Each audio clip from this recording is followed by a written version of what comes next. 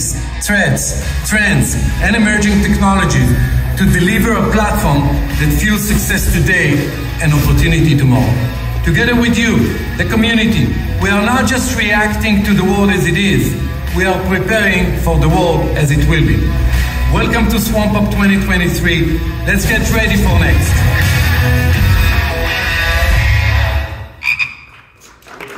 And now, let's get ready for next with the man who is sparked by what tomorrow brings. He's here to bring you a SwampUp wake up as we look at the next leaps forward in DevOps and DevSecOps. A warm welcome, please, for jfrog CEO and co-founder, Shlomi Ben-Haim.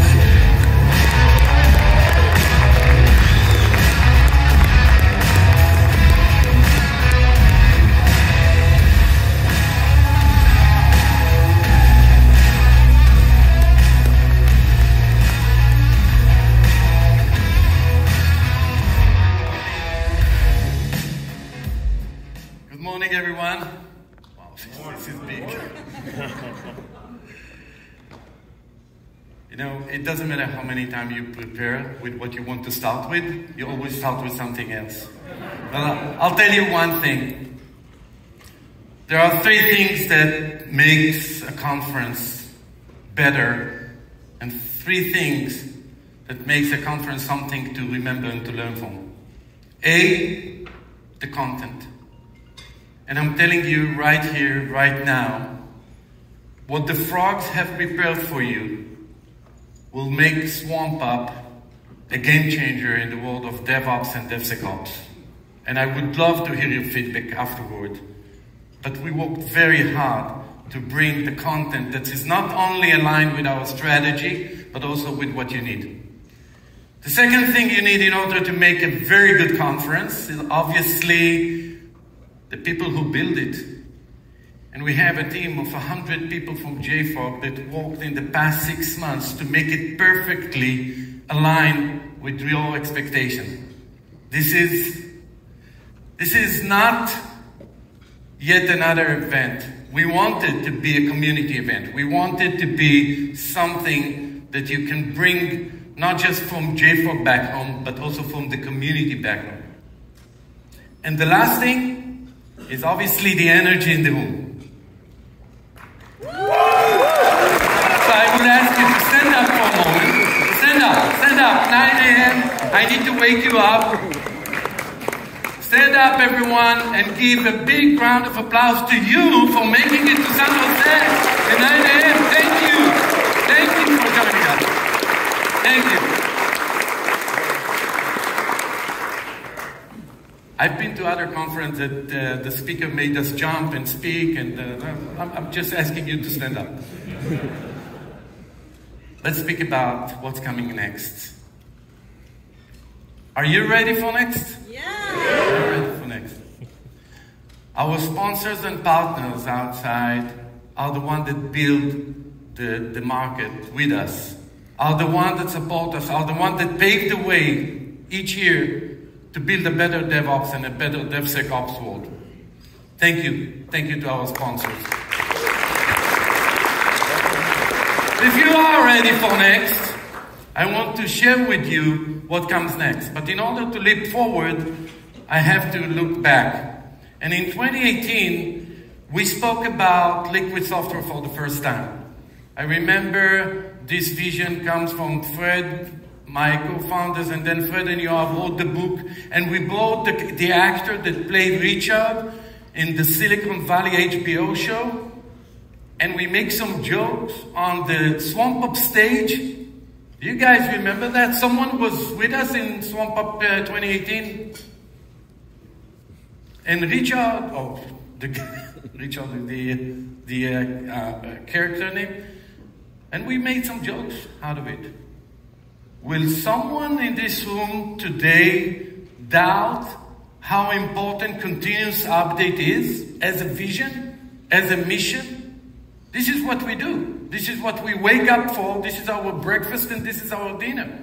Why are we automating everything? Why are we securing everything? In order to have a world where software is liquid.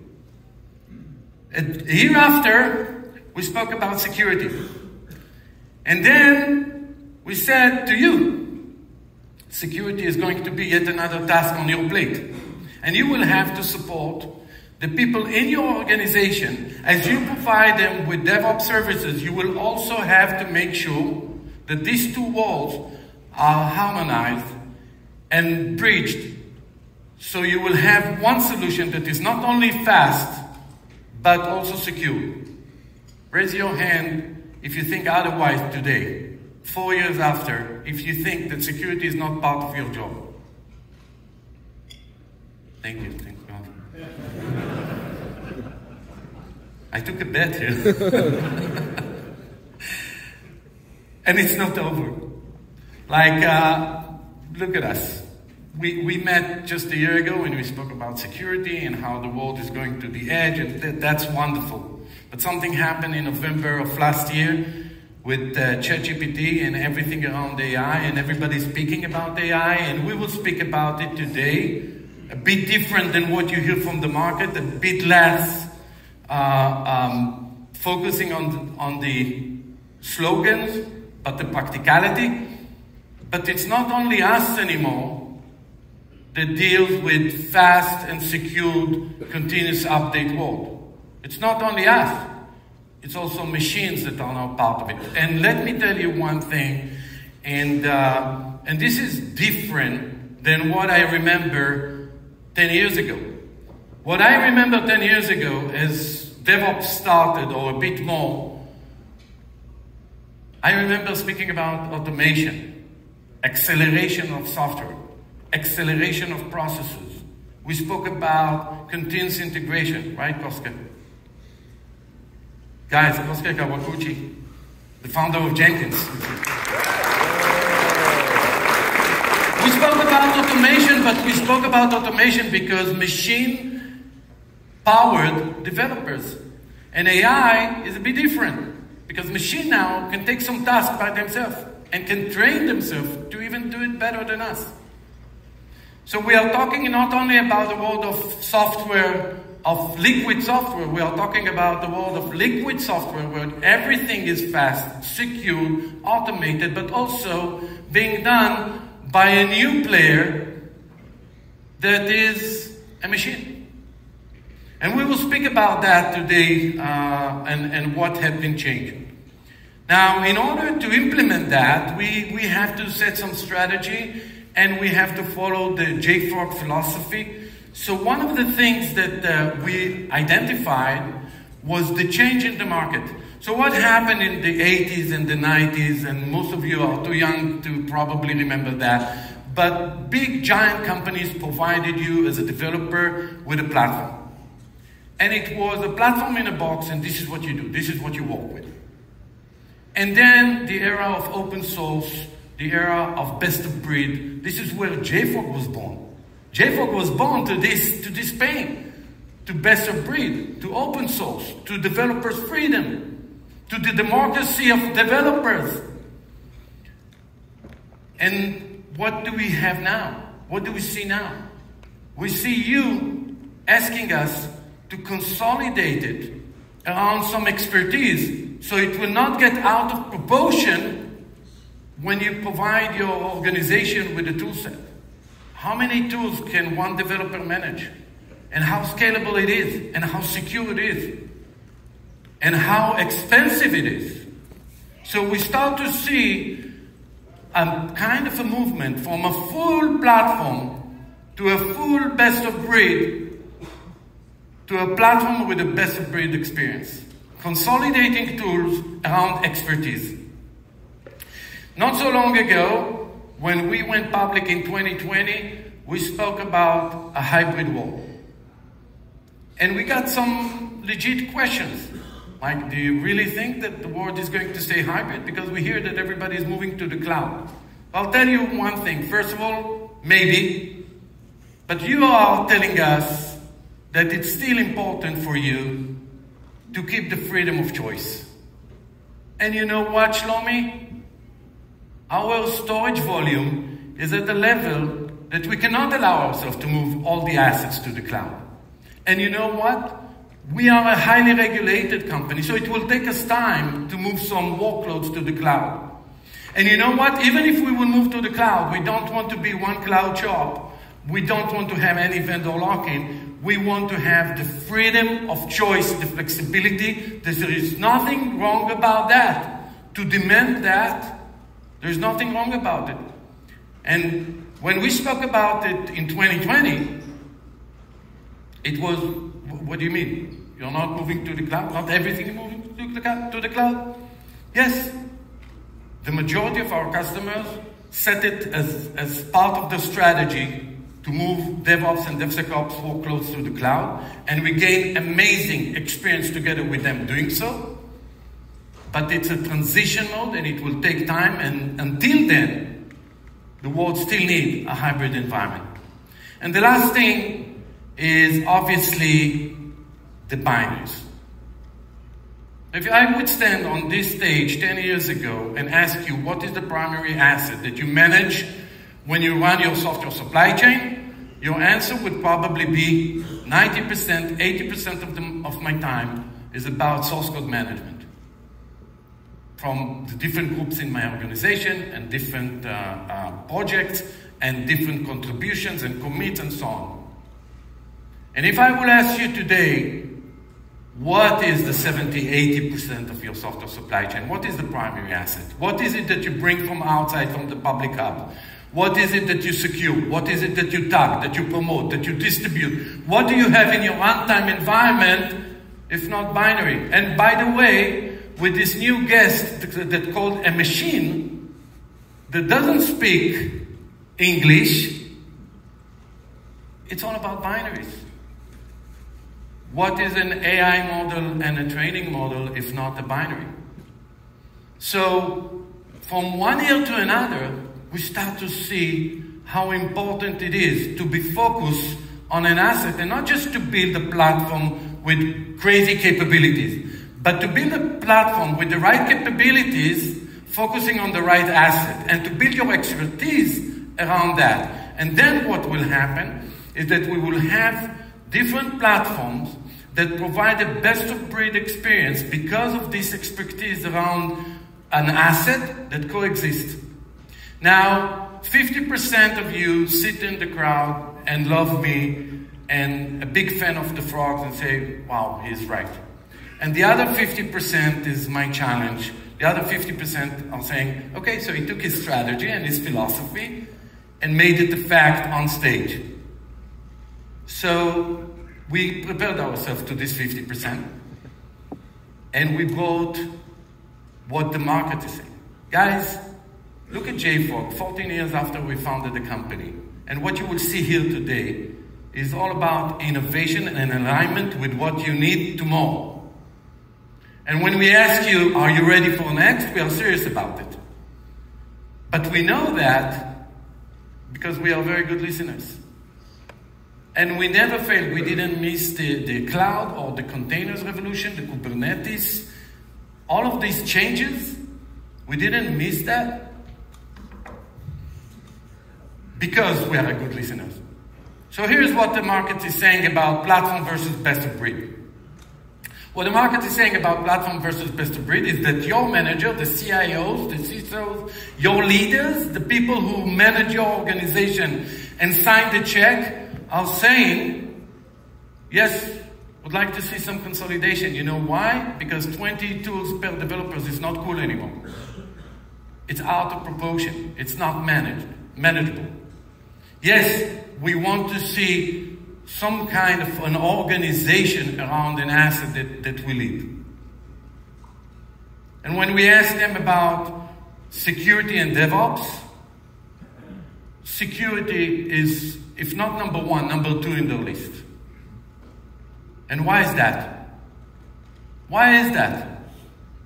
All the companies that we met, all the companies, 100%, no matter what your size is, no matter how young you are, no matter how big you are, no matter what language you use, no matter where you are in the world, all companies have some security tools. Raise your hand if you have more than one. Come on, don't be shy. That's it. That's the truth. Raise your hand if you have more than 5. Yes. So what has been changed? I'll tell you what happened. What happened is that you are in a race with the hacker that is not sitting within your organization and looking at your static analysis and how you protect your source code. This guy is waiting for you at the production environment, in the runtime environment, and guess what you have there? Oh yes, binaries. And this is how Log4j happened. And this is what Spring Shell is telling you. And this is the NPM story. This is the PyPI story. These are the vulnerabilities that the White House referred in the bill that they sent to all of us in how you protect your software supply chain. So yes, DevOps and security are one, but yes, security must be modernized. And when we ask your CIOs, not me, all these fancy banks, some of them are sitting here, we just quoted from the CIO survey, what we asked about hybrid and multi-cloud was shocking. Like it's changing so fast. We asked them, so what do you think about hybrid? And the majority of the people said, we prefer a mixture. And maybe it's not something that you say on stage, but that's the reality. Is there anyone here that will say it's only self-managed or on-prem or only cloud? Of course not. But more than that, all of the big enterprises that are working with JFrog are demanding now, from day one, to put a 5 years or even more strategy about how you build a multi-cloud, a multi-region solution that is also a hybrid solution. And it's mandatory to provide a tool that is identical wherever you use it.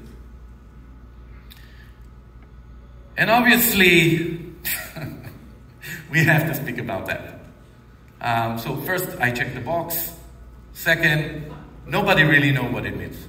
And if someone is telling you, and I know that we have some crazy talks about it today, Eli, I know that you're going to speak about AI and how Google implements that, but we don't really know. We don't really know what these machines are preparing for us. But I do know one thing. It must be better controlled, and it must be regulated, and it must be secured. Because what our customers, and put aside the surveys, of course everybody is speaking about that. Of course everybody already allocated budget to kind of implement Gen AI in his organization, her organization. But put this aside and think about what's happening now. And what our customers are telling us is that they are freaking out because they don't know if their developers are using AI. Do you know if your developers are using Copilot now? Do you know if they use other tools? My daughter, my 15-year-old daughter, doing homework with ChatGPT. Of course, it's being used. It's being used, and what we have to make sure as the providers of this service, because these guys will come to you, the Python developers, the data scientists, they will come to you to get these services. And what we have to make sure is that we provide them the best environment we can. And this, what makes me think and state that the flow of software supply chain is a flow of binary, because there is one thing that is relevant to all of the things that I mentioned, to all of the things that the CIO survey said. And I know that because you told us so. Yes, there is a lot that comes from the frog's brain and vision, but a lot more that comes from the community. And you will hear more from these guys on stage today. SwampUp is not just about what JFrog have to say to the world. SwampUp is a collection of community leaders and speakers that took the time in order to come over and share best practices with you. Thank you. Thank you. And the best speaker like every year, in the past 3 years, the best speaker that you will vote for will be recognized with the Carl Quinn Award.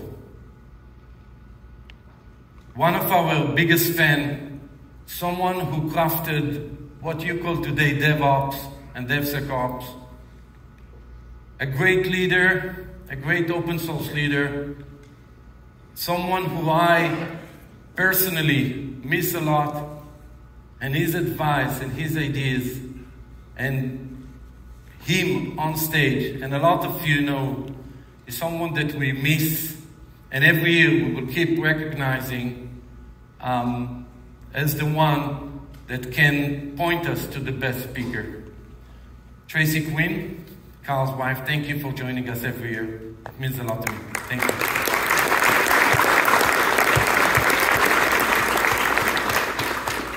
May the frog be with you guys. And now, with no further ado, I would like to call our CTO and co-founder, Yoav Landman, to the stage. Friends and partners, our Ninja Speaker's creation of Artifactory has given the world more than a repository. It's a vessel for innovation, an artist of software whose canvas extends beyond DevOps.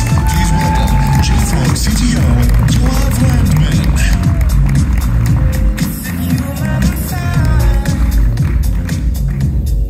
Starts to be very boring. Yoav, Fred, and myself are working together for 22 years. Last week I celebrated with my wife our 23rd anniversary. I'm a bit confused with whom I'm wasting more time, precious time of my life. But Yoav, I'm speaking here about a few things, and some of it might even sound a conflict when it comes from a frog mouth.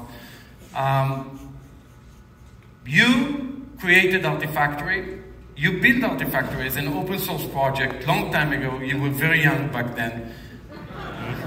And it was kind of a best of breed solution. And in the past 4 years, 5 years, what I hear from you and what I see is that you are obsessed about the platform. So are you converting, or something has changed, or what's the reason of that? So when I created Artifactory, it was to solve the pain of managing binaries. But like you said, binaries, they are the ones that are making the full software supply chain. So this pain expanded, and we want to provide a single pane of view for everything along your software supply chain. So this is why I'm pushing so much for a platform view. To serve more persona. And I get that, and now, you know, just between you and I, a platform, can you really have a best of breed experience with a platform? Or is it more like an enterprise play now? I believe you can win on both fronts if you keep the approach of opening everything, opening up the APIs, keeping, I think coined this phrase, too integrated to fail. This is our philosophy. Everything we do, we open up. You can also always integrate, bring on your own tools. They may compete, they may complete, but that's the jfrog philosophy. Well, you will have now to protect what you just said.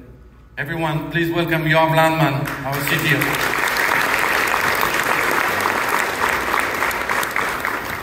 Okay, so we're here to speak about software supply chain. And before we do, let's speak about the experience with your own developers today. So your developers today, they need to do much more than just coding. Their authority, their sense of responsibility just keeps increasing to manage the application end to end. So there will be coding, of course. There will be testing and packaging and figuring out how to create a release and bundle it, and how to configure all the deployment parameters. And in many organizations also take it the full way to production, maybe configuring the Helm charts and so on. And monitoring and responding to what's going on in production. So there's a lot on the plate.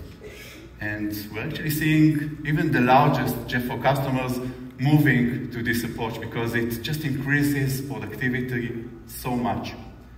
But there is a gap, and this gap is the gap between developers and operations. Your developers, they may know a lot of stuff, but they need the operations in order to make them more productive, basically in order to make them better operators of their software.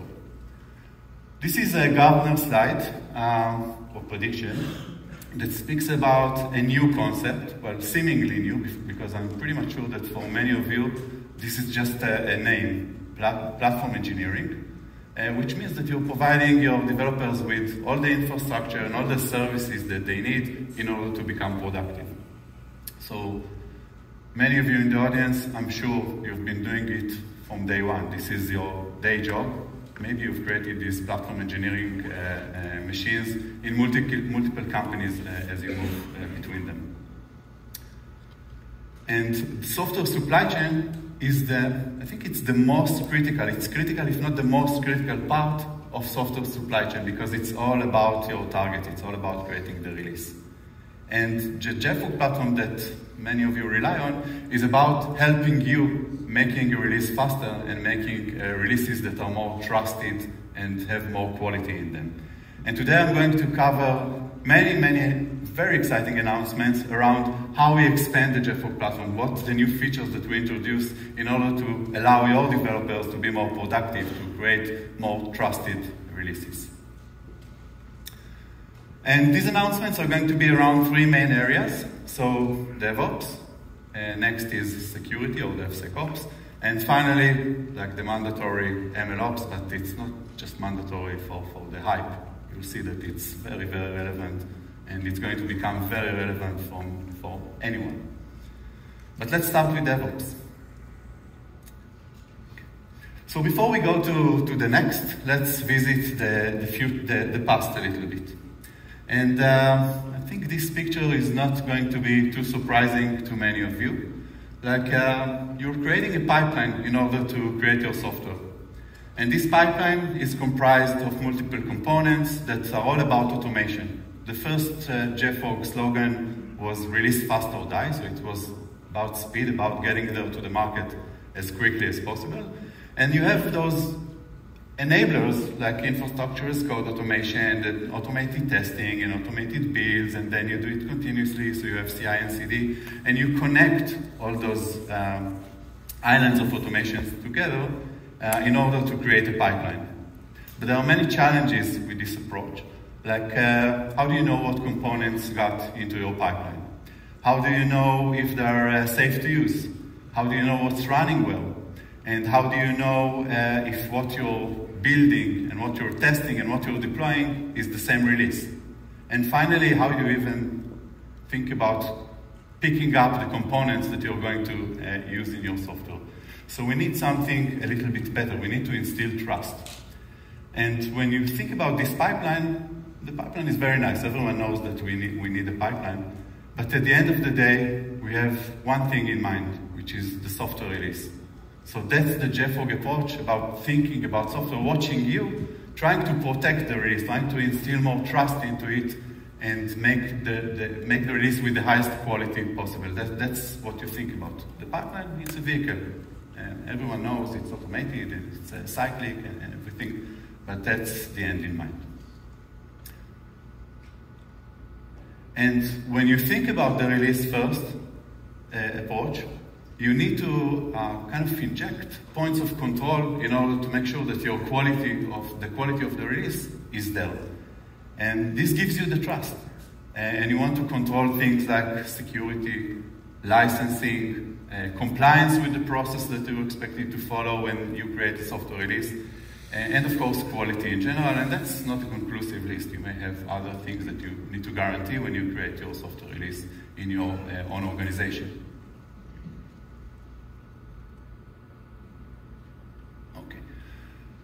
So it's not new, right? We can compare it to traditional industry. This is the software supply chain, not software, of soft drinks. So this is really how the pipeline of Coca-Cola looks like. You have a process. You start with raw water on the left, and then there are all kind of different processes that I'm not going to go into details, but you have checkpoints. And every checkpoint like that, somebody signs off that you applied some quality gate, and that quality gate reaches all the way to the right to your release, which is the bottle.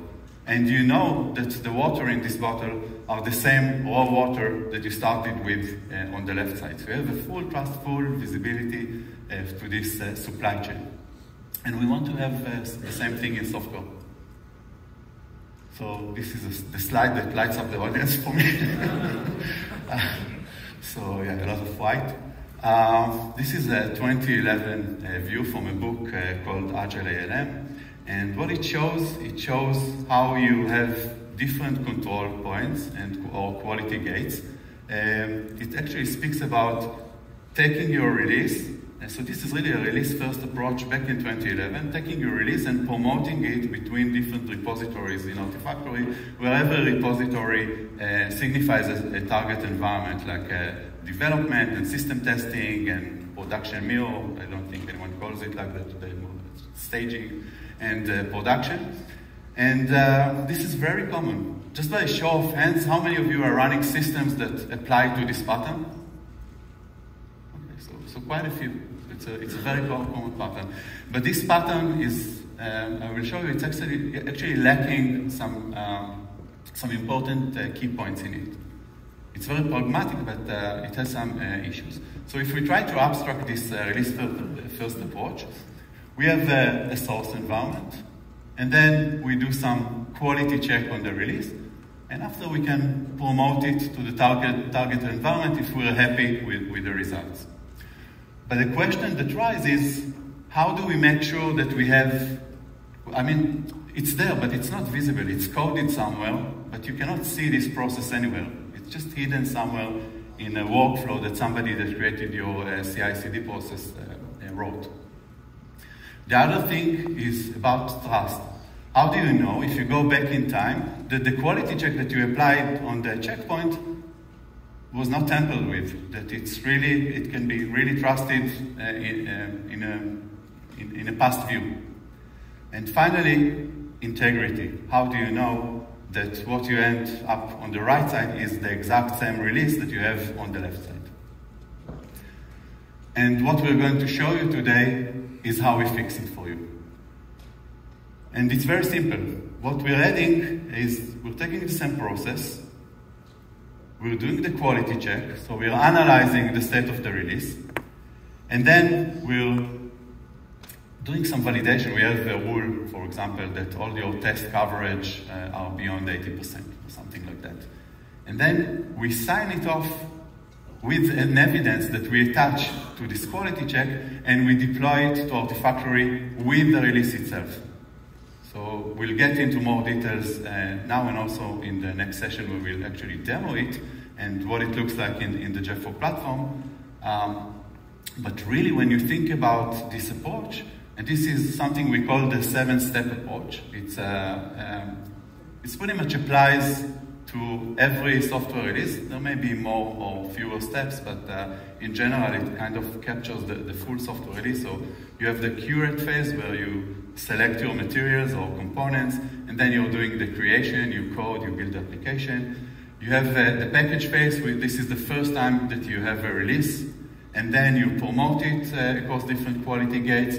Finally, you distribute it, next you distribute it closer to the runtime, and then you deploy it, and finally you run it, you operate it. So this applies everywhere, and you can take those 3 steps of analyze,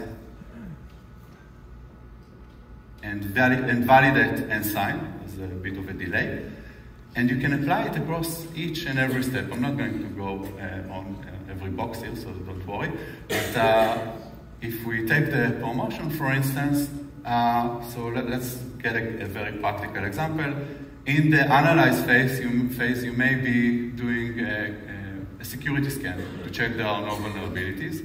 And then in your validation, you have a policies that says, if I have criticals, no go, I cannot promote it. But if everything is good, or even if everything is bad, I can capture this as an evidence and sign it and put it into Artifactory after I do the promotion or after I fail the promotion. And the way you can think about it is, you can think about a release. So this is the release first trust approach. Moving all the way from the left, from dev, all the way to the runtime, leaving behind a trail of evidence that you can attach to it. And those evidence, they cannot be repudiated, and they can be fully trusted, and they cannot be modified because they are signed. And this provides you the full compliance, the full visibility that you need to have about your release in one single place. The practical way that we did it is we took a concept that many of you are using today, which is the release bundle. This is the way of jfrog to speak about an application, really signed bundles or files. And we added the mechanism to attach signed evidence on top of this release. And we will see it in the next session, exactly how it works, and share with you all the details. So this was DevOps. So I'm moving on to security, DevSecOps. Okay.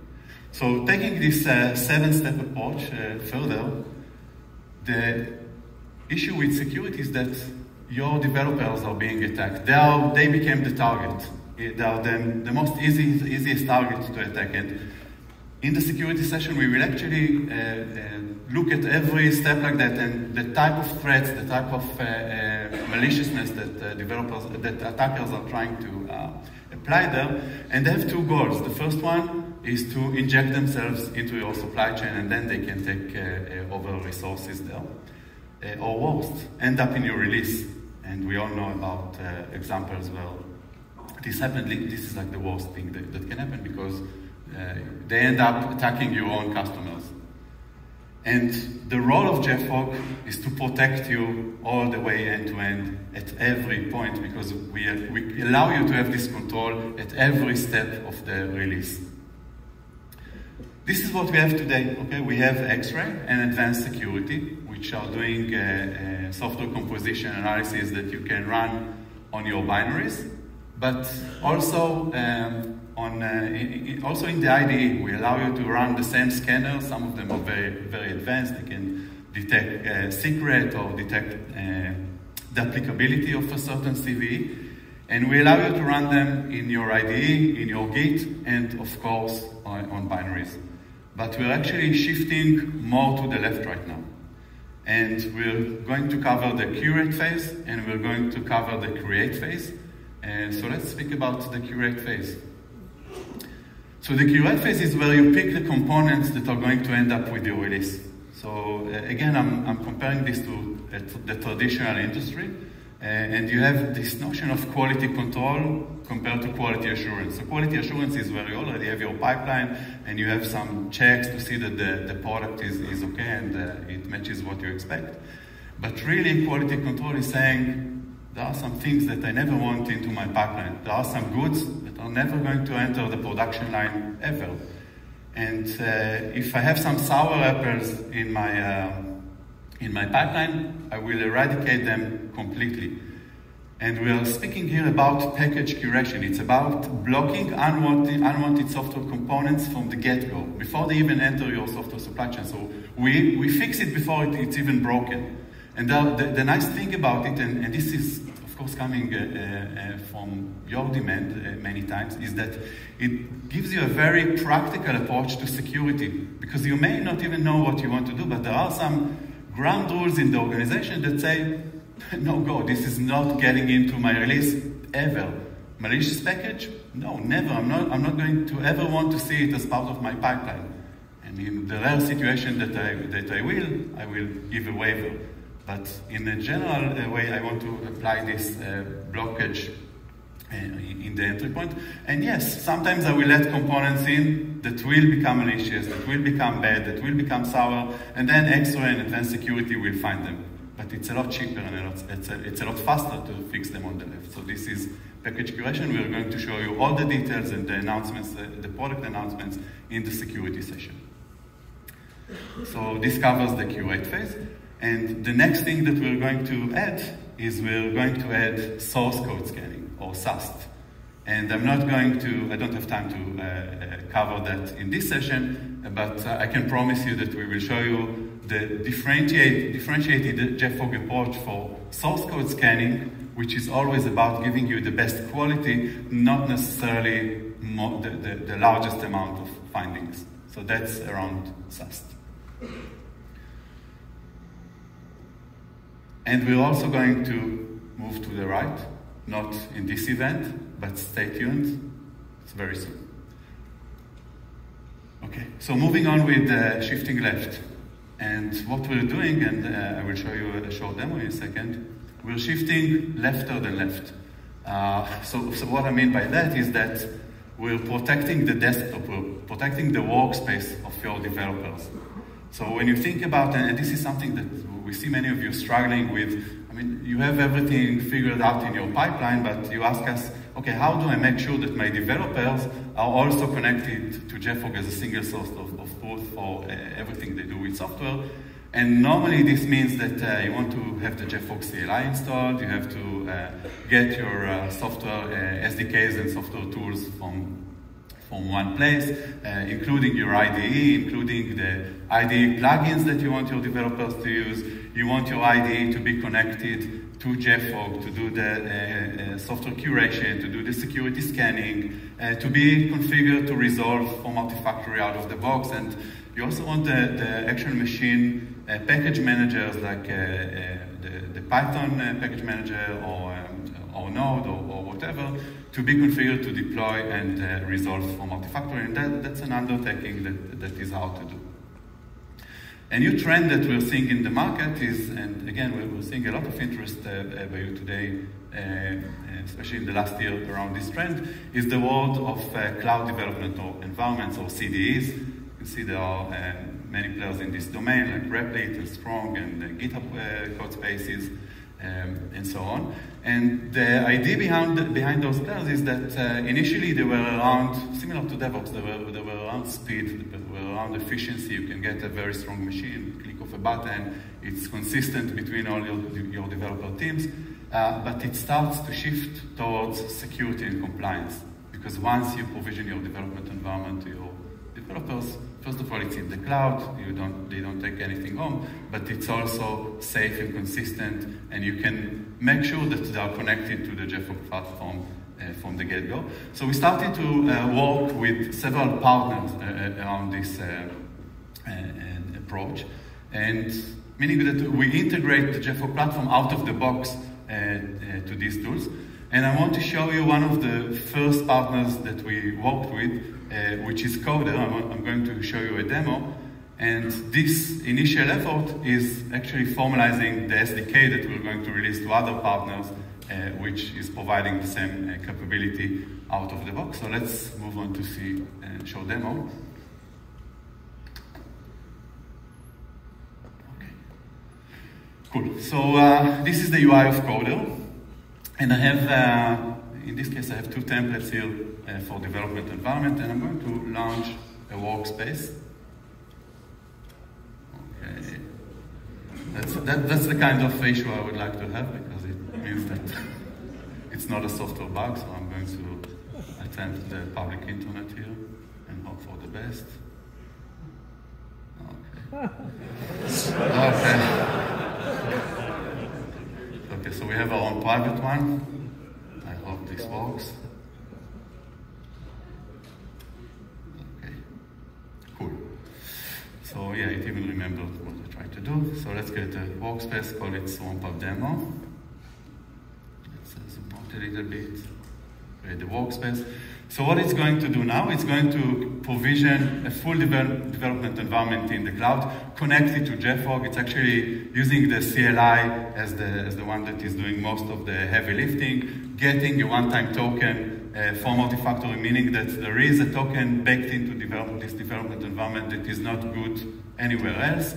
And I'm just going to let it finish. I can fire up a local VS Code that will be connected to this environment, but in this case, I'm going to fire a cloud version of VS Code, a code server, and I should have my small JavaScript project here, Node project, and it's already connected to JFrog, so you can see this start extra scanning. I have this old express dependency here.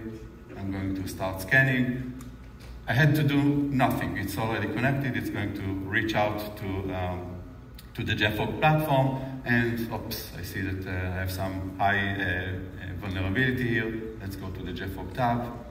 So open the package JSON. So Express itself is actually medium, but anywhere, if I click here, I see that we always highlight Express. These are transient dependencies. And I can even watch the CVEs, and it's going to give me the explanation of how I should handle those CVEs and what they're about. This is coming again from jfrog. And I know that the latest Express is 4.18.2. So let's try an update. Save it, and let's do an npm install to force it. So it's going to update the dependencies. And if you have a sharp eye, I'm sure you saw that it's getting it from jfrog, but you don't have to. So I'll show you. npm config get registry.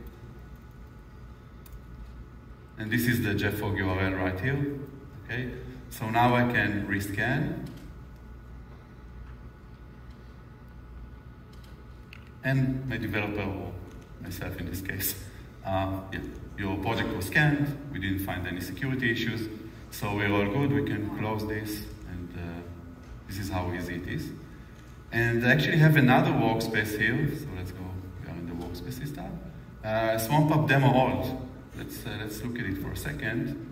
And I can see that in this case, the jfrog scanned the actual development environment. It scanned the actual desktop, and I can see that the Docker that was used to fire up this desktop, by itself, it's vulnerable. So it has 6 critical, and I have a development environment which is not safe to use. I can even go to jfrog. Hopefully I'm logged in. Yeah, and I can see the actual vulnerabilities that are part of my development environment. So guys, this is how easy it is to get the jfrog environment out of the box, pre-configured, and also get information of the security, not just of about your project, but about the actual environment. So can we switch back to the presentation? Thank you. So this was about shifting even more to the left. Yes, we saw. Okay, we reached the point of no return. We have to speak about MLOps. Okay. So let's start. So this prediction is really shocking. I never saw a prediction with 90%, ever. 90% of your applications are going to use machine learning. This is huge. Like, this is unheard of. And when you think about it, I'm sure you're kind of not surprised. You're seeing the whole investment made by the cloud investors, the cloud providers, and you're seeing companies that, you're seeing open source models that are being released thousands a week. This is not even versions, but new type of models.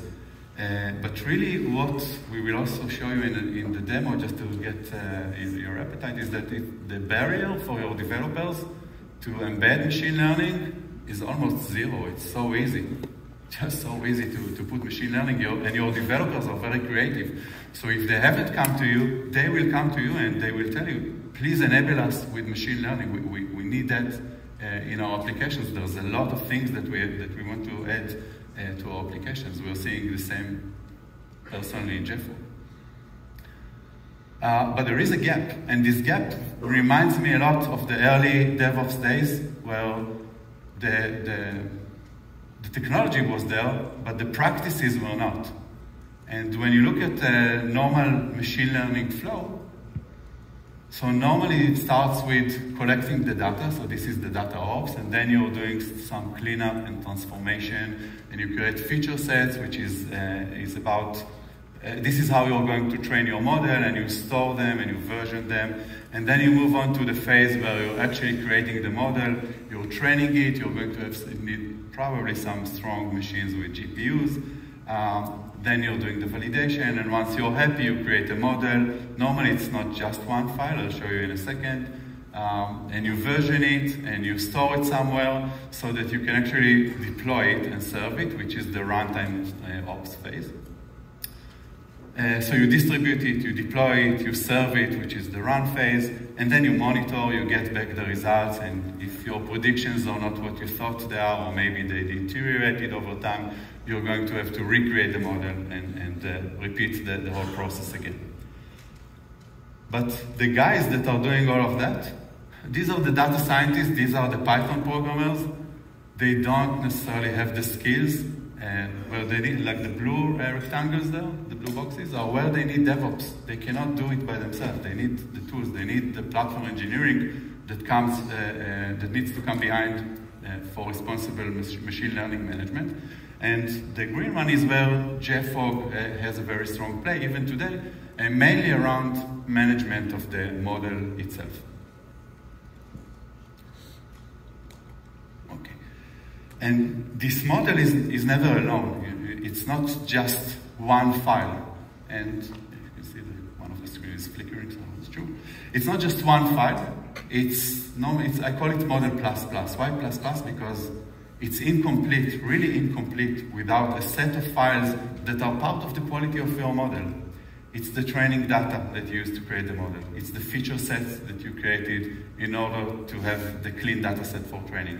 It's your training dependencies. If you're developing a model, 99% you're going to use Python. There are Python dependencies that you need in order to create the model.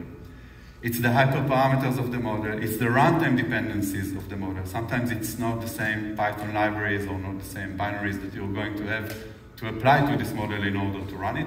And most of the time, you also need a container. Like the model by itself, it cannot run. You need to give it some kind of a REST endpoint and put a container together with it.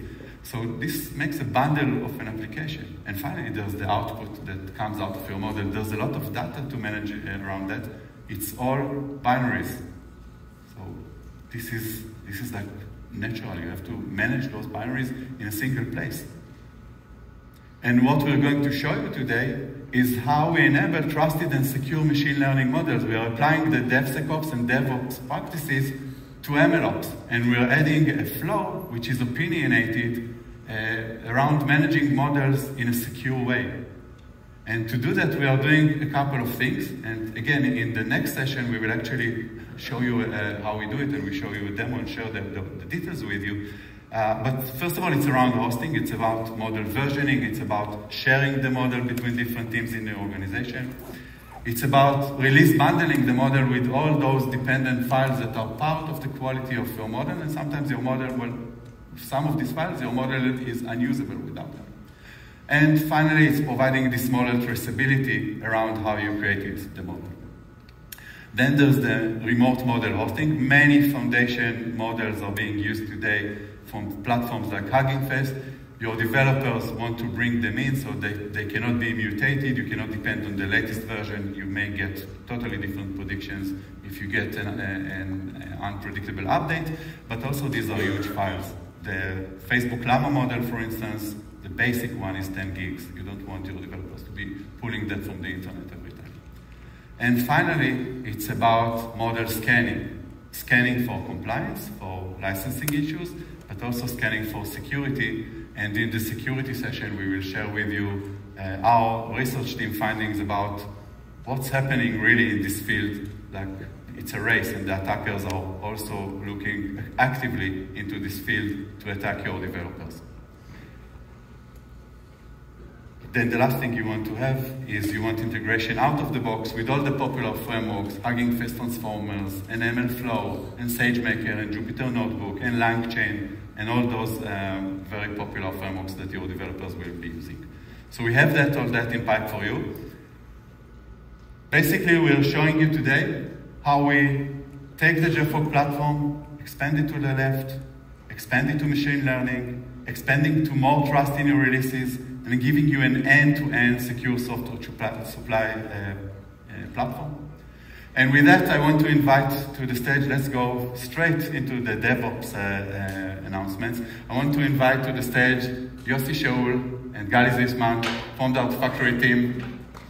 Take it away, guys.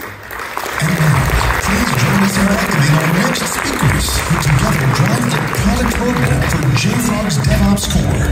SVP of Product Engineering, Yossi Shaul, and VP of Product, Gary Zisman.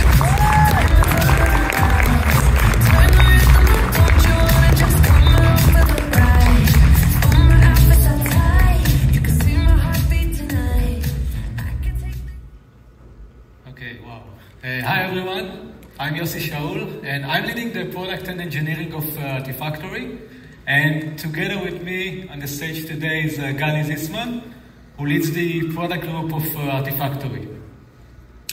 And in this session we are going to present and demonstrate some of the new and exciting capabilities that we developed and Yoav mentioned just shortly before us. So let's get started, and I want to start by describing you the journey that we took in order to support your development teams with their software development lifecycle. So Artifactory, from the very beginning, supported the notion of isolated artifacts that are stored in isolated repositories.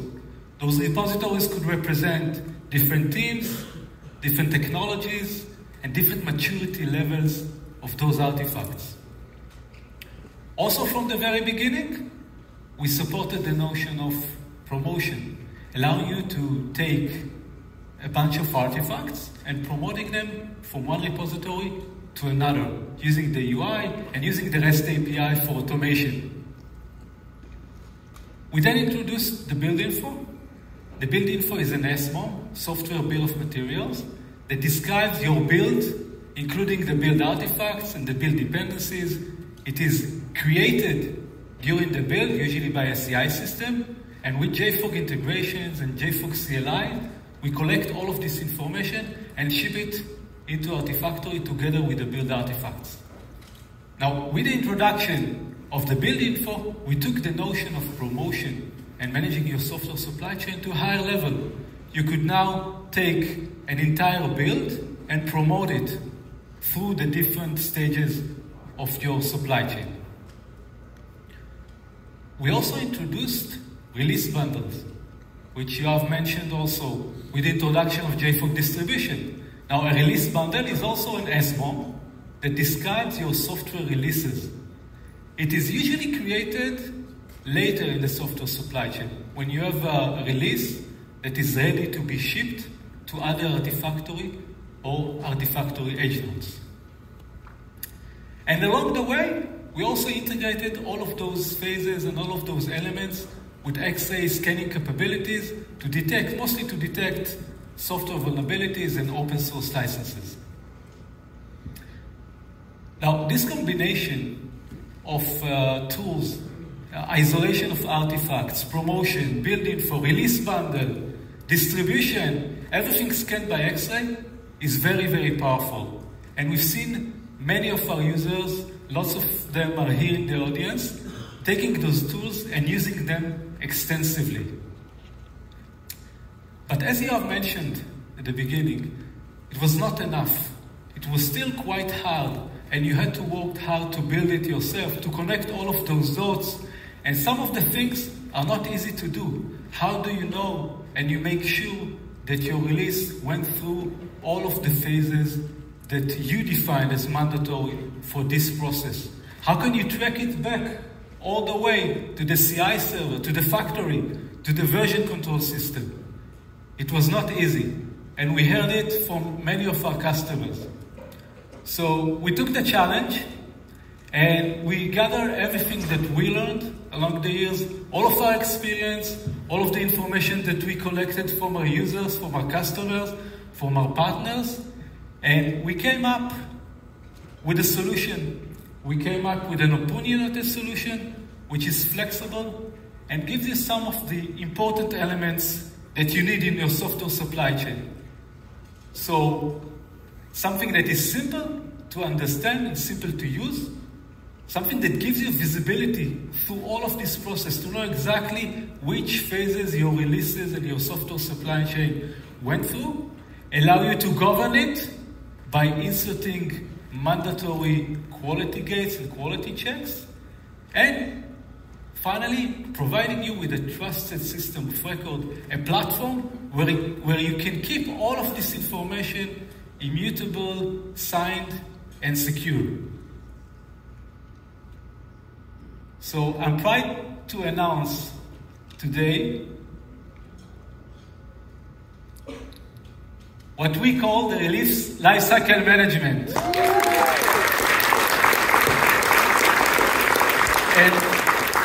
And I'm going to demonstrate and show you how we connected all of those dots together. But before I do that, I want Gali to tell us everything that she can about the building blocks of our solution. Cool.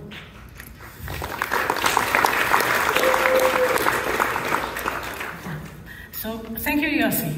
Before I start, I want to introduce myself. My name is Gali, and I'm VP Product for Artifactory. I joined jfrog about a year ago, and since then I learned two very important lessons. First is how important are our customers to us. We listen to your pain, your problems, and all the solutions that we're going to show here on the stage are driven by it. We want to solve your problems and your pains. And second is how seriously we are taking swampup. This means that everything that we're going to demonstrate up here on the stage is already available to you. It means that you can take it back, you can take it, integrate it back to your processes, and start benefiting from it starting today. So without further ado, I'm going to jump in and talk about the different building blocks that comprise our new solution. First is the release bundle. As you know, today when you release a software into production, it's typically comprised from multiple elements. You have your artifacts, your packages, your microservices, your models, and many more. However, you don't have a single place where you can see all the content of your release. You don't have a single object that's describing it. And that's exactly what we had in mind when we took the release bundle that was already existing, but very close to the production, to the distribution phase, and we pulled it all the way to the left.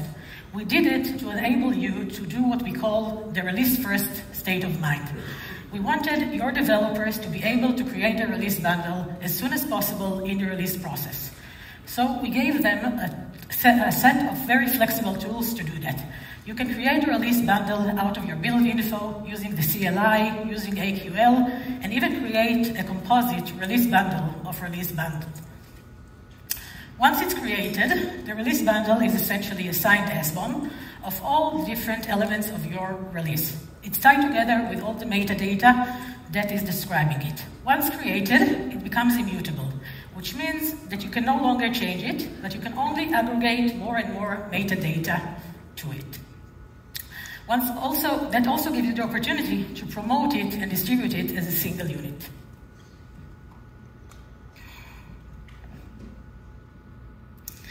The next building block is environment. As you know, your software supply chain is comprised of multiple stages. In many cases, you will describe those stages based on the environments to which your software has been deployed to. We took that concept and implemented it. So our environment is essentially a set of repositories coming from multiple technologies, aggregated together, and now you can give them a significant name. By doing it, you can also get many benefits. You can now create different policies for your different environments. For example, you can decide that your development environment, you want to keep it relatively loose. You want to allow all your developers to upload and download content and modify it and play with it as much as they want to. However, you want to keep your production environment much more strict. There, you want to only allow the admins to play with the content and modify it. On top of that, because we gave it a meaningful name and created this logical view of your supply chain, now you can have visibility into how many releases are actually existing in each of every environment. You can also track how long it took for your releases to move from one environment to the next. And just imagine what doors this opens in order to track your R&D efficiency and productivity. It also allows you to simplify your workflow and create automations around it. Next is evidence. Evidence is a totally new concept of JFrog platform. So we talked about the release, we talked about the stages. But as the release moves from one stage to the other, it leaves behind a trail of documents. These documents could be your source coverage scans, it could be your security scans, it could be approval gates, and it's also all the different operations and actions that your developers and the team took on your release. The evidence were designed to tell the entire story of your release, starting from the development all the way to the production. So once it reached the latest stages, you can look into it and see exactly what happened to your release in every state. Today, we are supporting internal evidence, which means that we are tracking all the internal operations that happen within the jfrog platform. Moving forward, we will also allow you to deposit external evidence and connect the different documents to the release. The next step is the promotion. Promotion is not an entity, it's actually an action, but that's the thing that ties it all together. Promotion is actually the action of taking one release and moving it from one stage to the other, from one set of repositories to another set of repositories. The promotion, as I said, leaves behind an internal evidence that you can later track, and you can create any business logic decision based on that. On top of that, the promotion itself gives you a place to put your approval gates and decide on whether or not you want to allow the promotion to happen based on your criteria. Last but not least is distribution. Distribution is not that different from promotion, but it's intended to cover the last mile. Once your release is ready to be shipped, you can use the distribution to distribute it from one Artifactory to another, or from one Artifactory edge to another, from one Artifactory to the Artifactory edge. Similar to promotion, this creates an internal evidence that you can later track, and also allows you to set approval gates. So I hope everything that you heard right now got you very excited, and I'm going to move it back to Yossi to demonstrate to you how it's going to look in production. All right. Thank you, Gali. I want to spend one more minute before I start the demonstration to explain what I'm going to demonstrate. So we have in the setup environment, we have an Artifactory central server sitting in San Francisco, and this server is connected to X-Ray and jfrog distribution, with jfrog distribution connected to two edge nodes in London and in New York. Our simulation of the demo starts with the build process. I'm not going to show it, but we simulated the build process that creates a sample application. It takes the sample application together with the build info that I mentioned earlier, taking it and deploying it to one of the environments that we created, the dev environments. The sample application is composed of 3 different technologies, and each one of the artifacts is going to a different repository based on its type. So we have 3 environments over here, dev, QA, and prod. Simple yet realistic example of a release pipeline. So we are going to start with the dev environment. I'm going to create a release bundle out of a build info. This is one of the ways, probably a popular way of creating a release bundle. And then I'm going to promote it to the QA environment, going through one of the mandatory gates that we defined with X-Ray. So X-Ray is going to scan it, produce an evidence that it happened, and then moving the artifacts, copying the artifacts, the release artifacts, and changing the state of the release bundle to the QA environment. Once we are happy, we are going to do it to the prod environment. And from there, when we are ready to distribute it to the different edge nodes, we are going to use jfrog distribution to do just that. Okay, so let's start the actual demo. So a quick look at the environment again. So we have the topology over here with San Francisco, the main server, New York, London, 2 of the edges. And we also configured 3 different environments, each one with its own set of repositories. So, as I mentioned, we are going to start from a build. So we simulated several builds. In this case, I'm going to start with a build that was scanned by X-Ray, and X-Ray found a critical vulnerability. But for the sake of the demo, we are going to start with that. So drilling down to the build, That's the build info with the components that we have in the sample application. And I'm going to use the UI to create it. Of course, everything that I demonstrate is also available and probably with more options through the REST API, but it's a good way to demonstrate through the UI. So I'm going to create a release bundle. Every release bundle has a unique name, a unique version. I'm going to give it a version 101. So based on the build info, we automatically detected which components, which artifacts it contains, also the dependencies, which are optional and not going to include them here. Okay, I created a release bundle. Let's drill into it. So that's the one I just created. So the first page that we see here is the action tracking. This is where we can see everything that happened with the release bundle and all the evidence that we collect through the software supply chain, through the stages that the release bundle went through. At the moment, only one action, I just created it. We can also have a quick look at the content, the packages, the artifacts, which types they are. And as mentioned, it's an SROM. It's a JSON file that we signed and we keep immutable. So our next stage is trying to promote it to the QA environment. So again, doing it from the UI, hitting promote. We have a signing key already performed for this action, and I'm going to select the target environment, which is the QA. Hitting next. Now we automatically detected all the technologies, the different technologies that we are using, the different package types. And based on the target environments and the technologies, we also automatically selected the matching artifact, the matching repositories. Okay? In this case, we set it up exactly as we like, but in other cases, you may choose different set of repositories. You can also configure it via REST API, but here we are happy with the automatic selection, and I'm going to attempt a promotion to the QA environment, and it failed. Not surprisingly, this is exactly how we set it up, reminding you that the build we started with has a critical vulnerability. In this case, it was found before we created the release bundle, but in other cases, we might have created the release bundle from a build info which was definitely okay when we started, but a vulnerability might have happened afterwards. So if we want to look at the details, I'm opening the message here, and we can see that X-ray blocked it. Going to open it in a new tab, having a quick look at what's wrong with the release.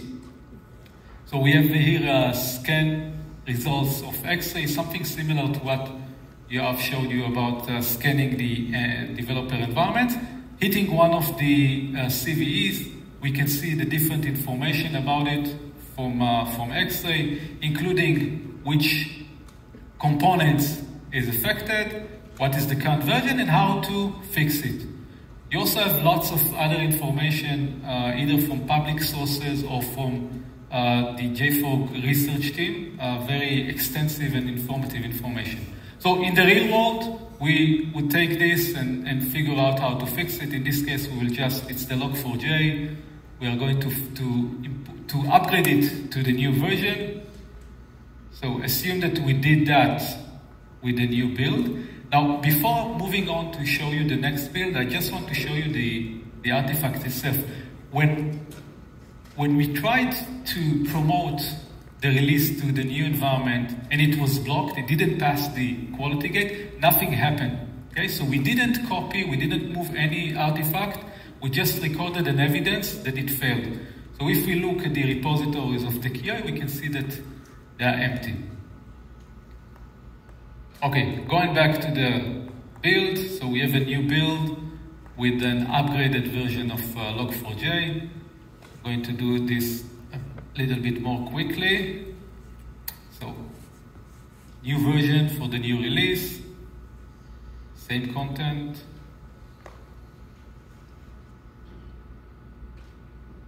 And we have the new version over here.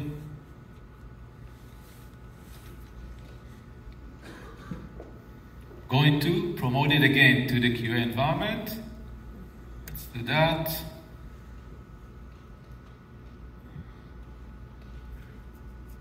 Perfect. This time it was successful.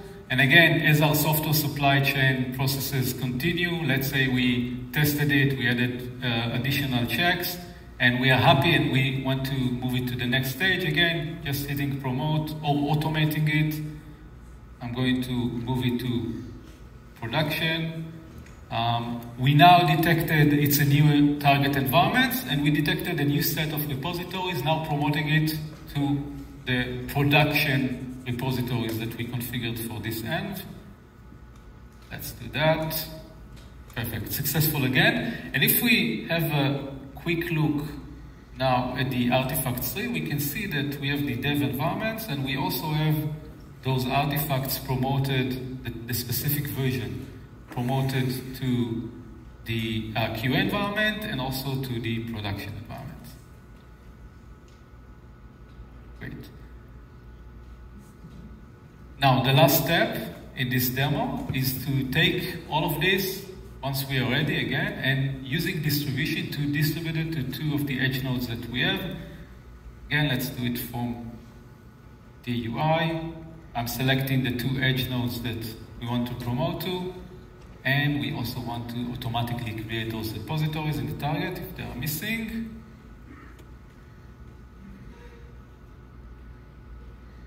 Okay, it's going to take a few more seconds. Perfect. Successful. So, and what we see here is a trail of what happened with this release. Again, a very simple one, but conclusive. And everything here is kept as an evidence behind the scene, something that you cannot change, you cannot modify, and you can use to prove and make sure that your release went through the stages you wanted to go through. Again, if we some of the evidence provide more details. So in this case, the distribution one, I can open it, I can see what happened. I can see that it went through two of the different edge nodes. No need to see it now. Okay, back to the slides. So I hope that you managed to see how we connected everything together with this simple demonstration of those capabilities. And as we continue our journey towards extending those capabilities and adding more, joining more personas to those capabilities, I want you to start imagine what you can already do with the things that I showed you for the different roles, different responsibilities in your team. For instance, dev managers and managers in general who can define quality gates through this process. The CISO who can also participate in those processes, defining security gates and enforcing them and seeing dashboards of those things. The compliance manager who can take this information and generate reports showing which phases the release went through. And this is not all. There are many others not mentioned here that can benefit from those possibilities, not just the traditional roles that we are working with. Now, there are few more that are not mentioned here explicitly, but were mentioned earlier. Those are the data scientists, the AI practitioners, the MLOps engineers, and I want Gali now to tell us what we have for them. Thank you. So, we've been on the stage for about 20-30 minutes, and we didn't mention MLOps, data scientist, or any of that. And that, of course, is unheard of. So, if you look behind me, you can see that the AI and ML world is currently exploding. Everybody is talking about AI and ML, everybody is doing it, everybody's playing with it, and so do your developers. Whether you like it or not, they are already bringing the models into your organization. When we looked at it, we realized that the state of the AI and ML market today is not that different from the software and open source software market about 10 to 15 years ago. And the challenges are the same. So we thought about it and we said we are the best company to solve those challenges. We already solved the SDLCs and the binaries challenges for you. We want you today to start realizing that you need to bring your ML models and bring them into your SDLC.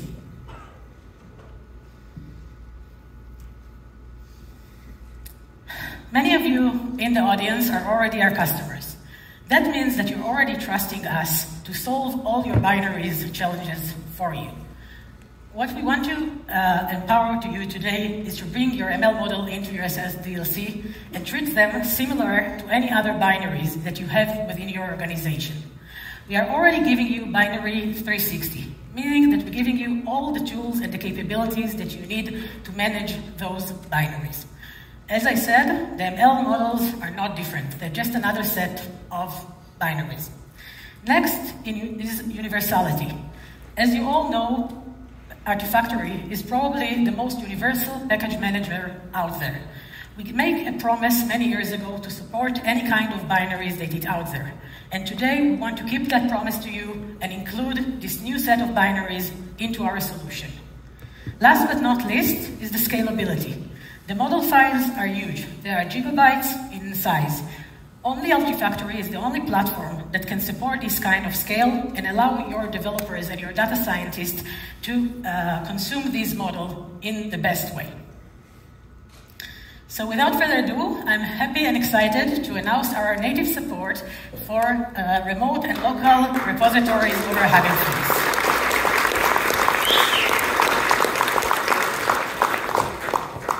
So let's talk a little bit about the details of our solution. So, first thing that we're giving you is the option to create remote repositories over Hugging Face. Hugging Face is an open hub where you can very simply go to and fetch models to. However, that also means that you have the same risk that you have with the software, with your open source software. It means that you are at risk of the models tomorrow disappearing on you, changing on you, modifying, or anything like that. We want you to solve that through the remote repository by allowing Artifactory to proxy and cache those models for you and protect you against all these changes. Second is the X-ray scans. So even today, X-ray is able to scan the models, find any licensing violation, making sure that the licensing is in compliance with your regulation and how you want to control them within your organization. On top of that, X-ray is also able to scan the models and look for malicious code. And our friend from security, Eyal and Asaf, will talk about it in the next talk. Last but not least is the local repositories that you can create to host what you have called Model++, meaning the model together with all the artifacts that are related to it. You can host there all the intermediate elements that you created along the process.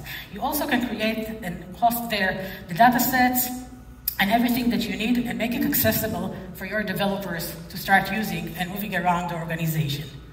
On top of that, now you can take it, promote it, distribute it, and make sure that you are able to deploy it in a secure way to the runtime. So, I'm going to